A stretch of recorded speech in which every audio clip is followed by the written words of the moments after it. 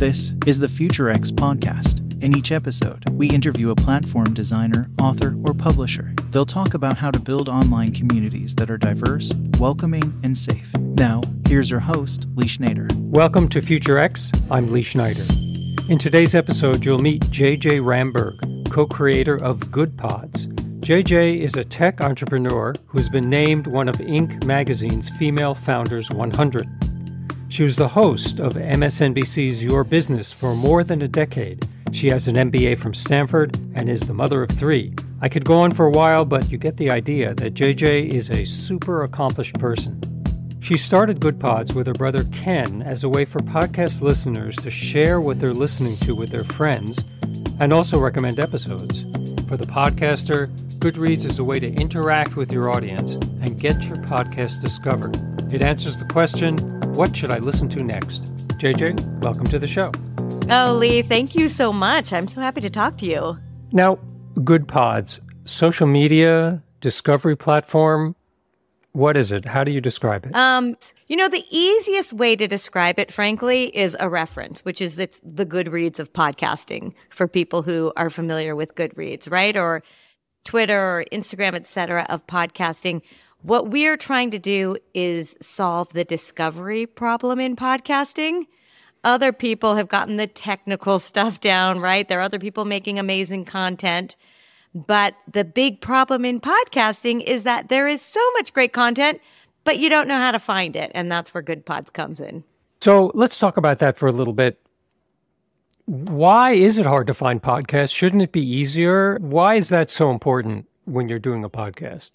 Well, it should be easy, right? But it's like so many things. You're overwhelmed by choice.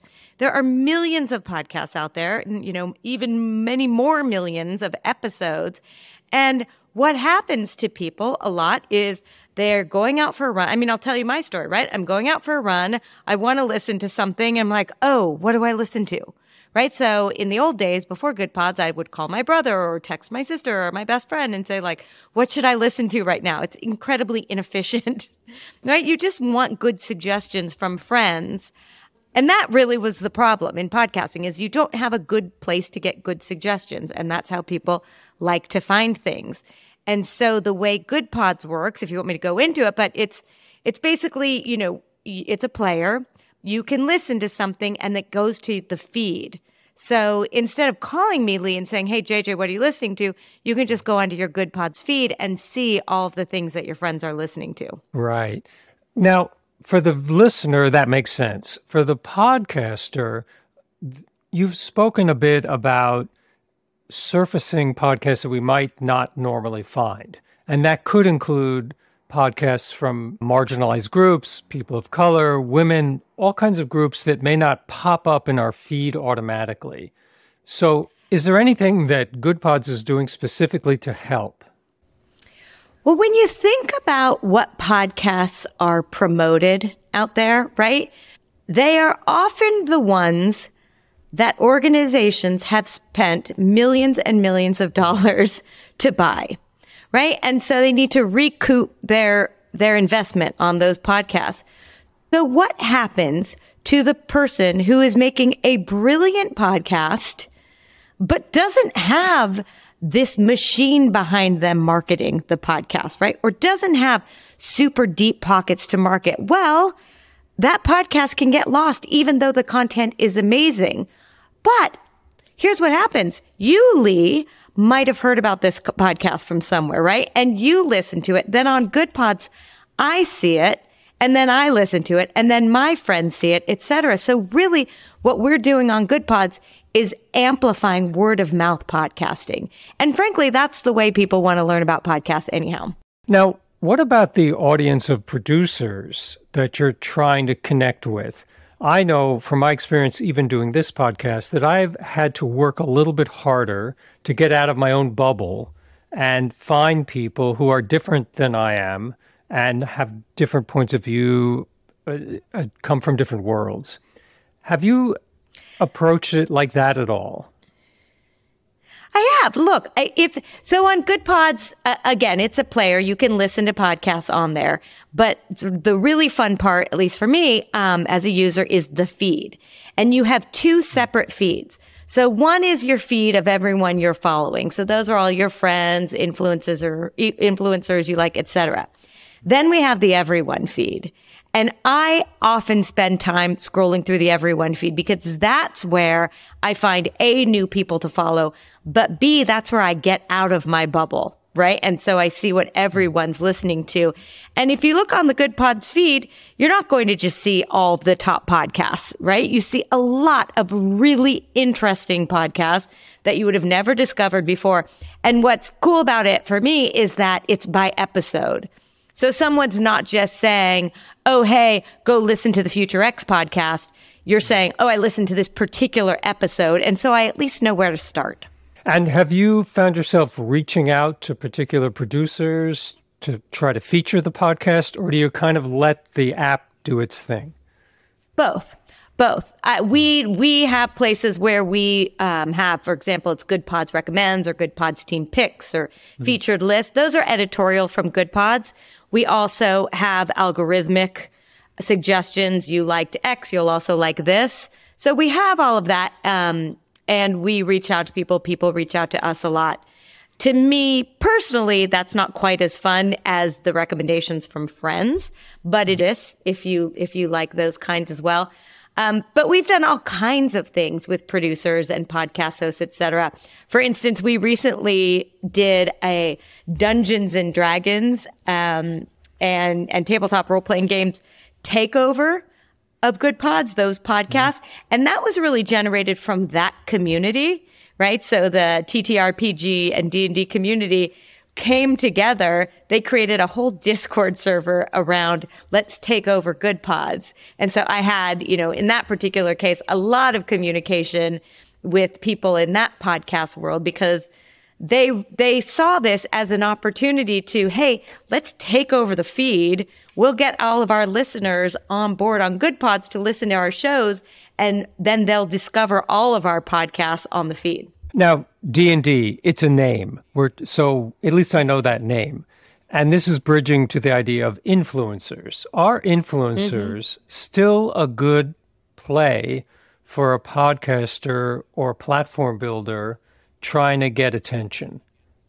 I think they are when they influence the right thing, right? I mean, I have to say, if you just think about it for yourself, and I look at my behavior on Goodpods, the biggest influencer for me are my friends, right? Because this is unlike me spending a tiny bit of money buying, a cheap product or, spending 20 seconds watching a TikTok video or something, right?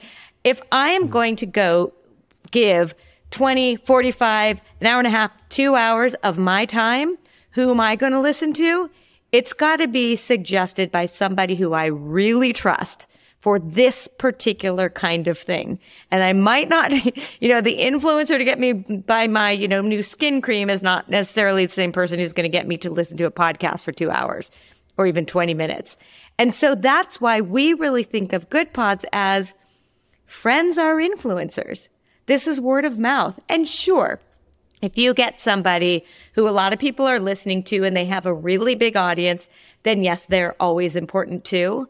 But you have to remember, listening to a podcast is a big commitment. And so we kind of think of people as podcast influencers, which is different than any other kind of influencer. Yeah, that's a great point. Very true. It's a bigger commitment. If we're thinking about the platform itself, we can dialogue on that platform. We can give comments on that platform. A lot of people in my recent readings about trying to figure out what makes a good platform, content moderation comes into it as a big factor because platforms are content moderation in some way. They have to work, but they are content moderation vehicles. Have you had to do a lot with content moderation, or is it kind of working itself out on its own? There's some content moderation on the site, but as with other social media, right, people go on there to engage with each other. What's interesting about Goodpods is, unlike some other social media, which is sort of thrives on emotions of, it might be FOMO or envy or things like that. We think of Goodpods as really the way to share things that are good for you, right? Or entertaining, or help expand your brain or your mind, or make you see things in a different way. And so some of what's amazing is seeing the podcasters engage with their audience, or the podcasters engage with each other. But it is really, the sort of user generated content on Goodpods is really, I use the term optimistic, right? In that it is a lot of people sharing things like, I want to learn this, I want to laugh about this, etc. It's interesting because there's an interview that I've done for this series that I don't know where it will be, whether it has already aired or after, but with one of the fellows who created Literal.Club, which is kind of like a Goodpods for books. It's kind of like a remix of Goodreads. And I asked him the same question, and he had a similar answer. Due to the type of community that we're talking about here, in that case, book readers and book appreciators, and in your case, podcast folk, there's not a lot of negative attack stuff happening.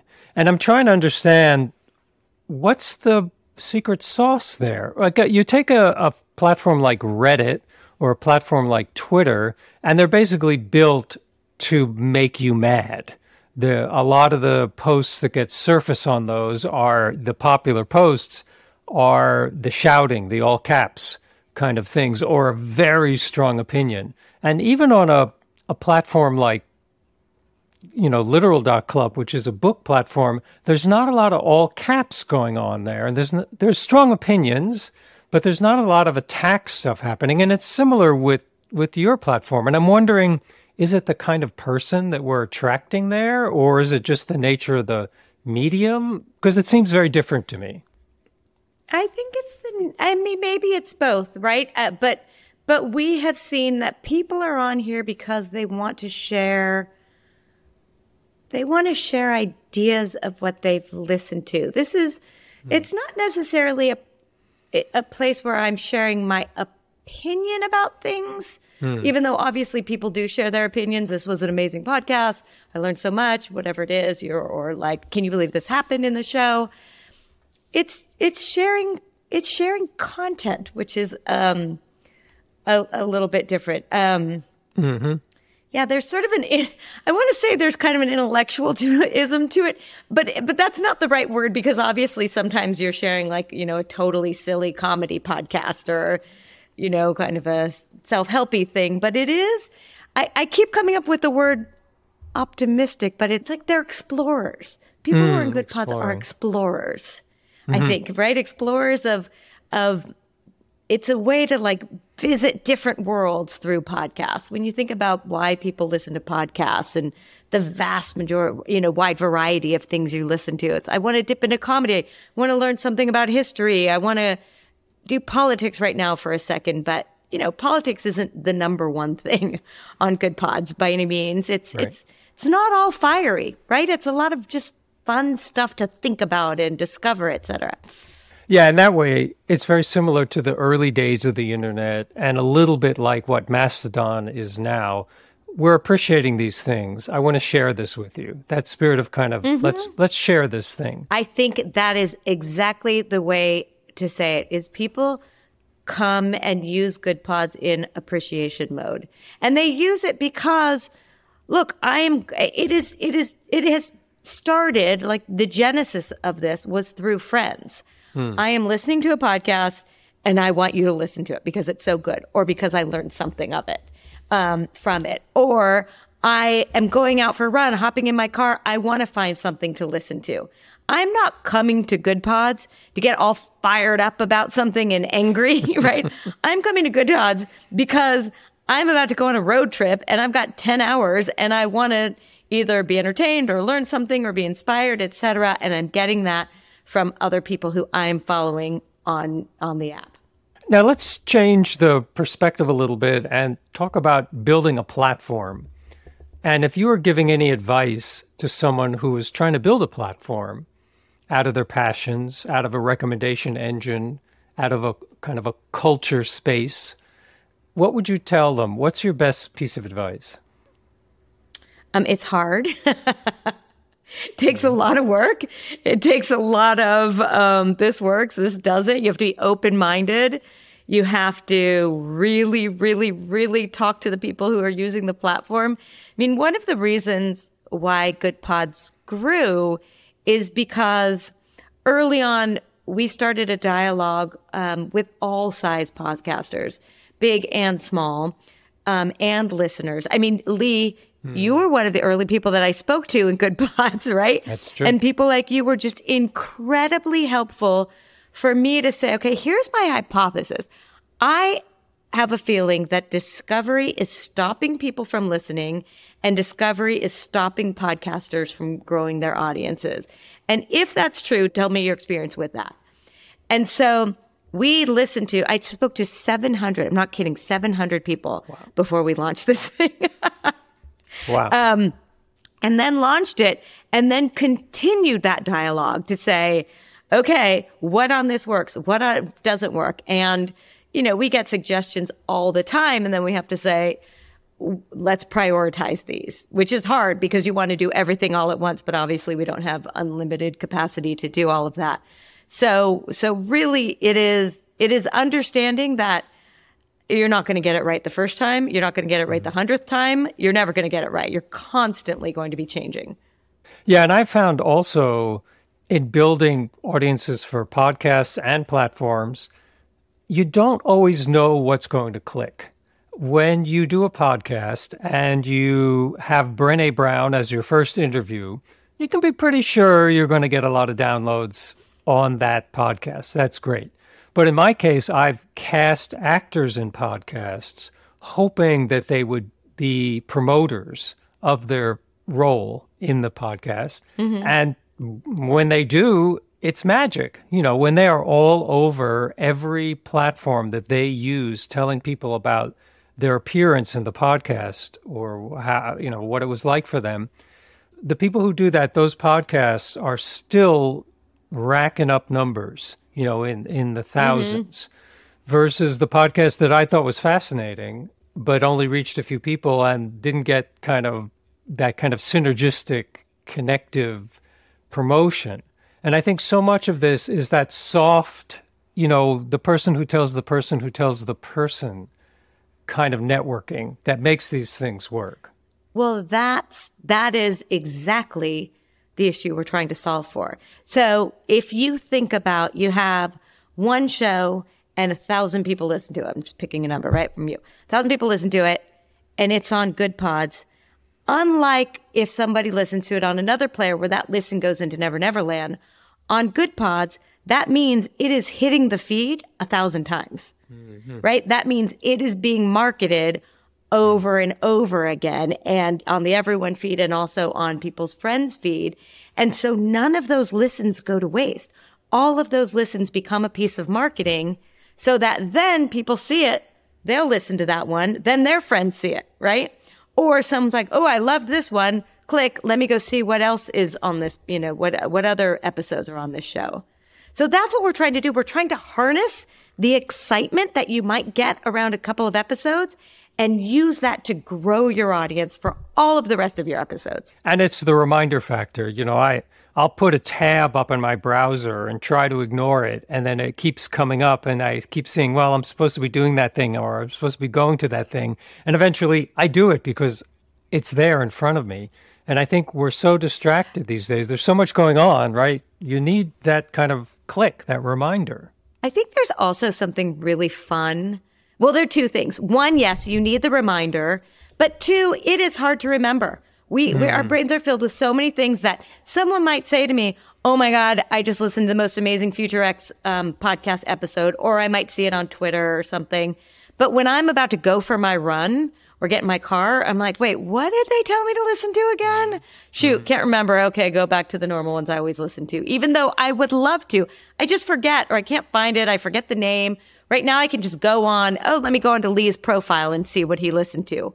The other fun thing, and this is just sort of like an interesting psychological experiment, right? But it makes sense.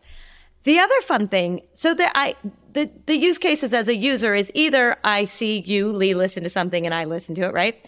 Or I listen to something and then I see you, Lee, listen to it later on. And there is something really fun about knowing that I listened to something and then a friend of mine listened to it because they liked my recommendation. And so, right, I get a notification.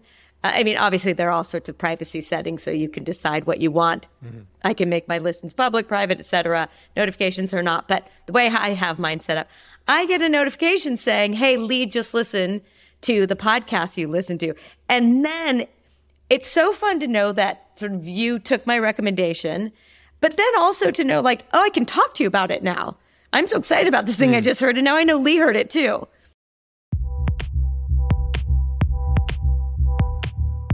Let's switch gears for a moment and talk about New Atlantis Labs, a project you started on Discord. So New Atlantis Labs is a new company that is kind of at a very top level, addressing the twin challenges of climate change and biodiversity. And we do it by aligning community, government, industry, and individual benefit with the improving ecological health of our oceans, which I know is a lot to throw at you. But the idea ultimately is to create the scientific, the data, and the economic frameworks needed to create a sustaining funding model for ocean conservation. But to get to your question about why do it on Discord, the way New Atlantis Labs is being built is really in an open community because protecting our oceans is an enormous, enormous issue, and really focus on the biodiversity in our oceans is an enormous issue. And if we want to tackle this issue as quickly as it needs to be tackled, because we are truly talking about sort of the health of our planet, right? And the survival of human beings, species, et cetera, on our planet. If we want to tackle this as quickly as we need to get as many brains and as much enthusiasm and as much excitement as possible on this issue. And Discord is a really amazing platform to bring people in and have conversations and really meld ideas and get ideas and be inspired by each other. Yeah, it's kind of interesting to me.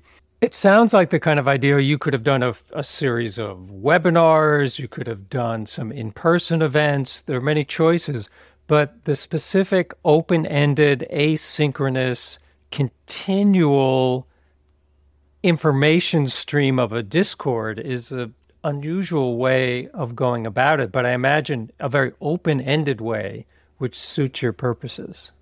Well, it's an ongoing discussion, right? Because we are trying to, again, solve these big issues. And the idea behind the way we are doing this is really to open it up to scientists from all around the world who have ideas about how to do this, right? Whether those are data scientists or marine scientists, open it up to, that's on the science side, but really open it up to people who care about this issue, who have lots of ideas. I mean, one of the big problems we've had in science traditionally is that things are siloed. And so if we can create a world where things are not siloed, where there is a true exchange of ideas, that is what we are trying to create here, because that's how we're going to solve issues much more efficiently, much more quickly than we have in the past.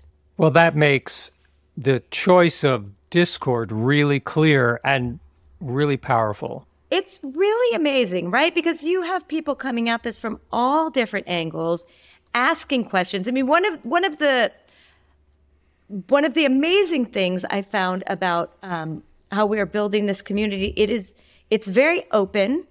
It's very, again, I'm going to use the word optimistic for New Atlantis Labs. It's very optimistic, and it's people who care so deeply. And so everyone is really open to the questions that are being asked and really open to the community's answers to the questions. Most of these questions don't have answers yet, right?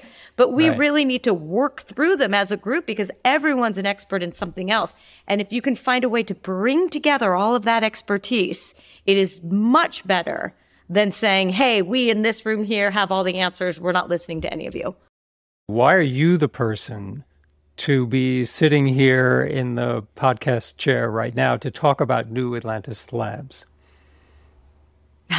Well, it's not just me. It could be an entire team of people, right? We have the two founders, Courtney Nichols Gould and Gordon Gould, are these incredible entrepreneurs, very successful with previous company that they had launched and which was acquired, Smarty Pants. And we have an incredible team of marine scientists and data scientists from all over. And so, but why I got involved is really from a couple of different directions, but it comes down to understanding that if we do not address the issues of our environment and from our angle, biodiversity and how incredibly important that is for the health of our planet, then it's going to be a big problem. I mean, to say the least, right? So it is really a matter of life and death.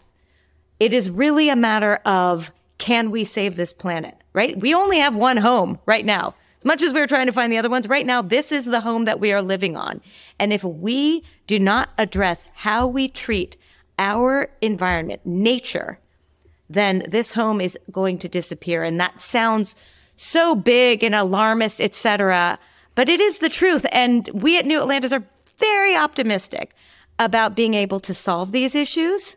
Very optimistic, particularly because of all of the amazing people that we're working with.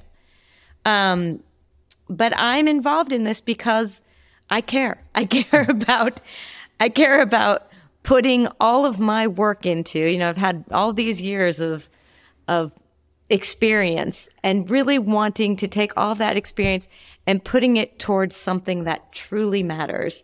And there's a time limit for this. And so we need to be working on this now. Yeah, I couldn't agree more. I can bring out my dad credentials here and my parent credentials, because what motivates me to even talk about these things is children, having children, and knowing what kind of world that I'm leaving for them, and we as our generation and your younger generation leaving for them, and realizing that, we've kind of screwed this up and there's got to be some solution, and putting the best minds together is one plan. Having a brain trust, as it were, is one great way.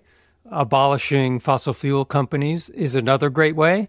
But not everybody's going to be ready for everything, and not everybody's going to be ready for every step.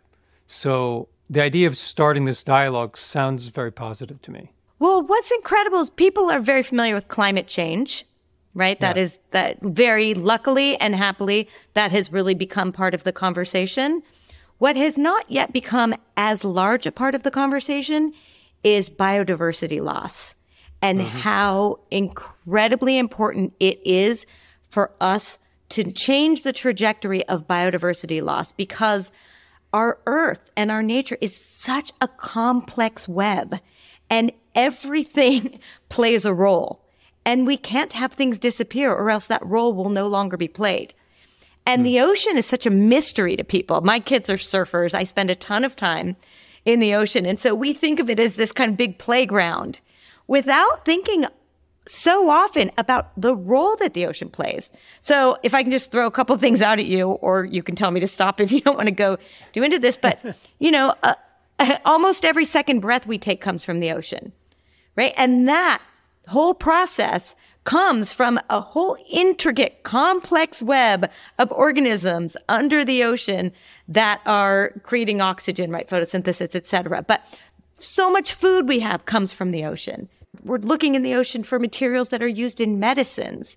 And when we're just out there surfing or on the beach, we don't think about all of that stuff of what is happening under the water there that we on our team and our team of scientists, et cetera, are really understanding so that we can get a true sense of the health of our ocean.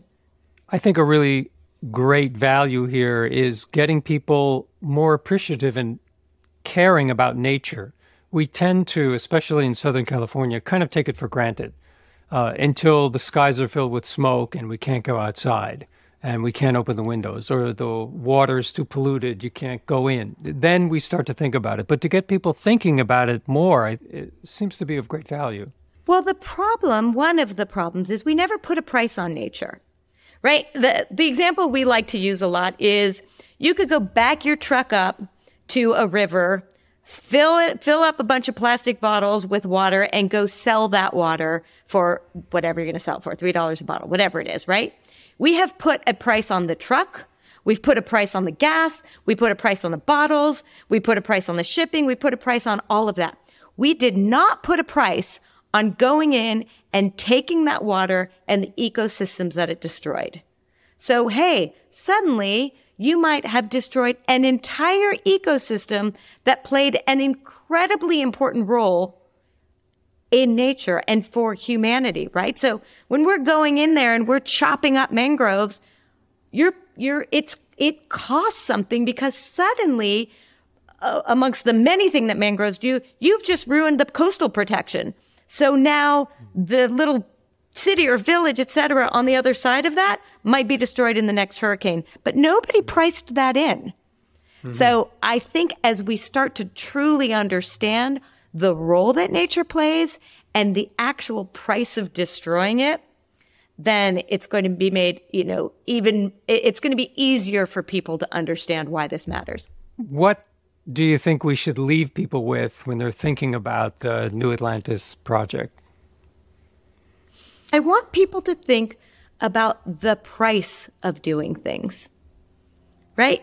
Think about what do you need in life and is it worth the cost of whatever it is I'm doing, right? Think about how going in and destroying nature, going in and trawling, right, in the ocean ruins ecosystems. And the downstream effects of that affect all of us. And so think about what you're doing in nature. Think of just as you go about your everyday life, what am I doing that affects nature? And what are the downstream effects of that? And then, take that to bigger decisions that you're making when you're thinking about the products you buy, the things you do, et cetera. Who do I want to be when I think about myself in relation to nature? And then the last thing I would think about is read up on biodiversity, right? There is a lot happening right now, which explains why biodiversity is so incredibly important. And so just start to educate yourself on that. Well, great thoughts to end with. Thanks so much, JJ Ramberg. This has been really interesting. So good to talk to you, Lee. Thanks for joining us on the FutureX podcast. Listen on Apple Podcasts, Spotify, Amazon, Google, or anywhere fine podcasts appear in your feed. For more info about FutureX, visit FutureX.Studio.